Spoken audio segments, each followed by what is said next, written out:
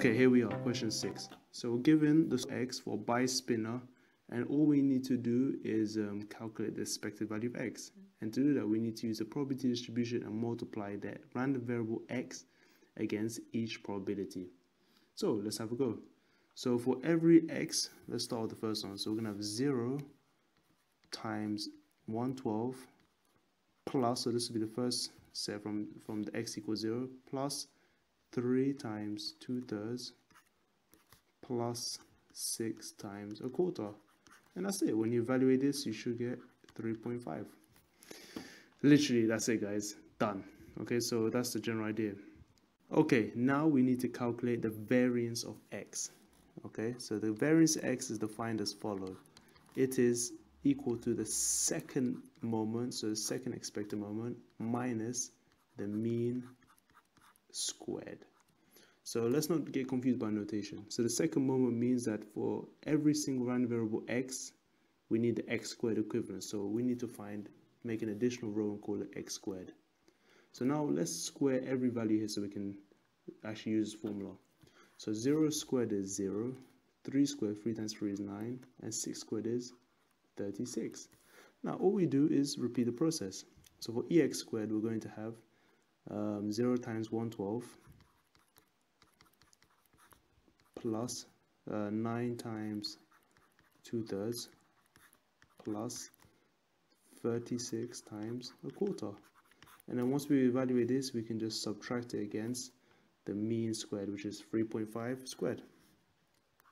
Easy. And that's it, guys. That's literally all you do. And if you enter this in your calculator, you should get 2.75.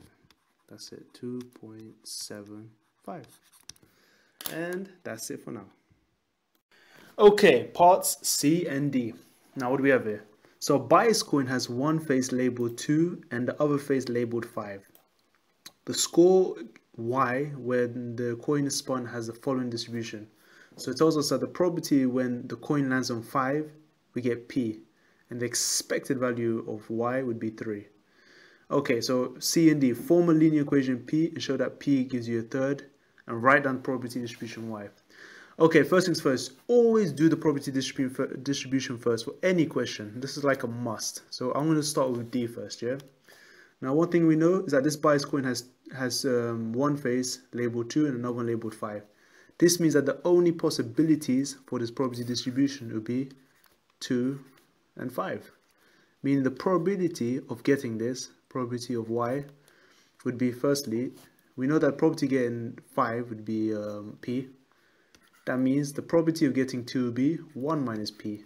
This is because the sum of these two must always equal 1. The sum of all probabilities must be 1. And to get this right, you have to do 1 minus P. Okay, so that's easy.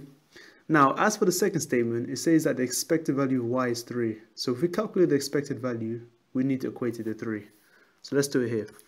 So the expected value Y is equal to, firstly, Y times PY. So 2 times 1 minus P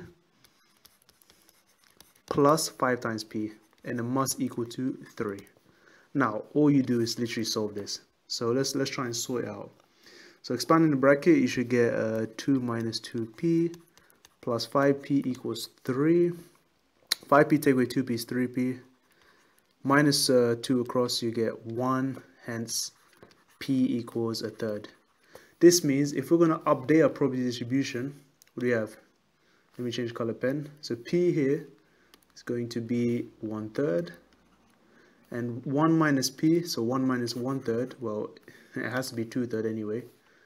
It has to be 2/3 because the total must give you 1. And that's it, guys. That's all you need to do. Okay, parts E, F, and G. Let's have a look. So Sam plays a game with the spinner and the coin. Each is spun once, and Sam calculates his score S as follows. So just to make it clear, you only do them both once. Okay, so we have to combine them. We need to multiply them once each. So let's have a look at what happens. So if x equals 0, we get this result. Then s equals y squared. If x doesn't equal 0, then s equals x times y. So that seems quite easy. Now, part E, show that the probability s equals 30. Then you get 112. Find the probability distribution s, and of course, find the expected value s. Now, as always, I always find it easy to do the probability distribution first, because if you can get this one right, every single thing will be easy to compute. So let's have a look. Let's start with the first condition, if x equals 0. So right now I'm going to draw a probability distribution, a very simple one with S, and the probability of S. Okay, just draw a nice, oh my god, that's not even a straight line. And just try and fill it out. Okay, let's have a look. So now when x equals 0, what are the options? You get y squared. This means you have 2 squared or 5 squared. So I'll do this in blue to represent. So 2 squared is 4, 5 squared is 25. Now let's go ahead and solve the probabilities regarding them. So Sam plays a game, and what do we know? Each is spun once. So when x equals 0, I mean you get probability 1/12, then you pick y, whatever letter you get. So if you get y is 2, then you'll be 1/12 times 2/3. So this would be exactly 4/36. For 25, for the y case, when you get 1/12, you 1/12 multiply 1/3, and that'll give us 1/36.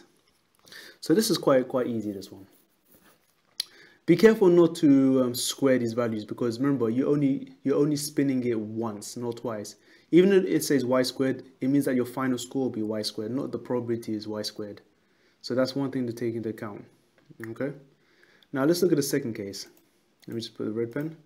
So if x doesn't equal 0, then the score will simply be x times y. So we have combinations. We can say 3 times 2, which is 6. We have 3 times 5, which is 15. We have 6 times 2, which is 12. And 6 times 5, which is 30. Okay. Now for the sixth case, so to get 3 and 2, it would just be 2/3 times 2/3, which is 4/9. To get 15, it would just be 3 times 5, so 2/3, and 1/3 is 2/9. What else do we have? 12, 6 times 2, so 1/4, and 2/3 will make 2/12, so multiply them. And the last one, which is actually the solution for part E, is just 1/4 times 1/3, which is 1/12. Okay. I think the red ones are quite straightforward, but the blue one is a bit tricky. It just depends if you didn't catch this statement out here. Spun once, okay? So just once you use it here. And of course, your default is 1/12, because that's when x is 0. We know that. Okay. That's good. So let's move forward. So show that probability s is 30. Well, just to actually show it, just say probability x equals 6 times probability y equals 5. And just fill out the numbers. So this was 1/4 times y equals 5 was 1/3. And that should give us 1/12. Now, last one, part G. So find the expected value of s. Okay. This is just like always. You just do s times the probability. So 4 times 4 is 36. So this will give us, actually, let's just keep it in this format. So you literally just keep doing this. You just multiply up and down, yeah? And you keep on doing this until you get to the final one, which is 30 times 1/12. And you should get about 137/12. And that is the same as, yeah, about, I'm not sure if it's a big deal, but 11.42, 2 decimal places. And here we go, part H. So Charlotte also plays the game with the spinner and the coin. Each is spun once, and Charlotte decides to simply ignore the score on the coin and just use x squared as a score. So that's why I got the x distribution right here. Sam and Charlotte each play the game a large number of times. All right, let's have a look. Now, H, state given a reason which of Sam and Charlotte should achieve the higher total score. Okay. Now, it gives you a big hint here. It says she uses x squared as a score. This tells us straight away that we need to find an x squared distribution. Okay? So we already know what x is. So let's just go ahead and find the x squared distribution. So we've got probability of getting x. So just keep the natural probability getting x. So all you do is find the x squared. So what we do now is square every term. So the square of 0 give us 0. The square of 3 is 9. And 16 would be 36. Oh, my stomach. Now, how about the rest of them? Well, the probabilities will of course be the same because it's the probability of x. Now all we have to do here is simply find the expected value of x squared, and that's fine. So expected value x squared, what is it? It'll be 0 times 12, which is nothing, 9 times 2/3, and 36 times a quarter. Now, just working this out quickly in our books. Actually, you can do this mentally. So you go 18 over 2, which would be 6. Cancels out, would be 9, so it'll be 6 plus 9. So it's actually 15. So technically, state given reason, which of Sam and Charlotte should achieve the higher total? Well, Charlotte is clever. She's using x squared score, so Charlotte will be getting much higher than Sam's score.